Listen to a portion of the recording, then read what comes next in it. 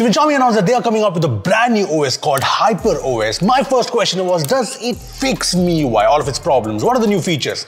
Well, we have HyperOS running on the Xiaomi 14 Pro, so you know what? Let's get to the big changes first up. See, starting off, you see the new HyperOS logo when starting up the phone. And the first thing that I noticed when using this phone was how smooth the animations are. I mean, just look at the animation from the AOD to the lock screen, or the animation when launching apps and then minimizing them. Even the animations in the control center look clean and smooth. There's also this new animation when a new app is installed, which is pretty cool. Now, I know the control center MIUI was always iOS-like, and it's even more iOS-like now, with the big media playback tile and very similar animations for volume and brightness. And if you thought that's pretty much it in terms of the iOS resemblance, well, check out the new lock screen in HyperOS. See, there are different styles of lock screens here. There's classic with a lot of different options, there's rhombus with these modern clock styles, and there's magazine.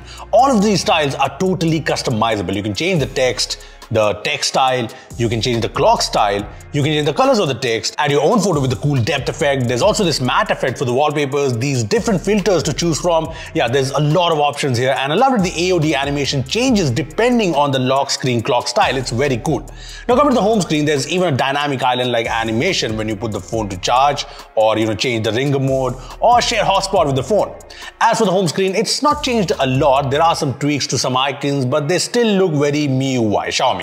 Anyway, the settings app also has some nice changes. The About Phone section has been updated with the new look. The wallpaper and personalization page has all the customization features, be it the lock screen, the wallpaper, the AOD, and more. The camera UI has been changed too, with important settings up front and more options hidden in this drop-down menu. And I like how when you tap an option in this menu, it lets you change things then and there. The weather app has also changed with an updated UI that I think presents all the details with these cards better. The gallery app also gets some new features. For example, I can now select an object or a subject from a photo by just press holding it, and the animation is basically identical to iOS.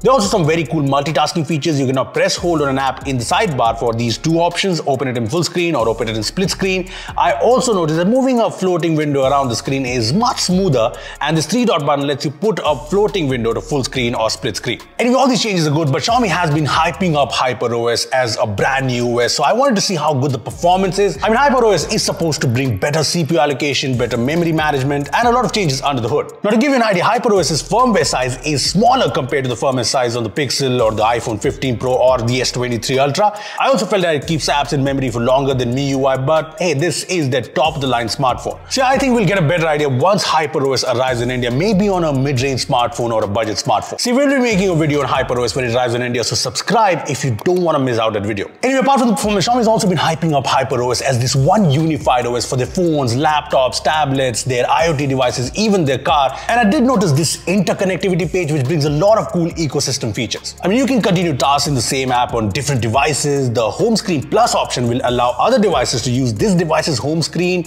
There's universal clipboard, notification mirroring, accept calls on other devices. There's also this combine apps option for cars. Now, we don't have the Xiaomi car in India, but I'm expecting the other features to make it to the Indian HyperOS build. Honestly, even MIUI's Chinese ROM had a lot of really cool features that are part of the HyperOS build. For example, hitting wallpapers takes you to wallpapers directly rather than the Themes app, and even the widgets page is very clean, very modern. You also get these cool icon options. Even some apps look better. Just look at the file manager here or the clock. It's more modern looking for sure. Now, all of these changes have been part of MIUI's Chinese ROM, and they are here in HyperOS, but the problem is they never really arrived in India in MIUI, but with HyperOS, that's what I'm expecting to change. Having said that, more than features, more than UI changes, what I'm more interested in knowing is if HyperOS fixes all the MIUI problems, especially in India.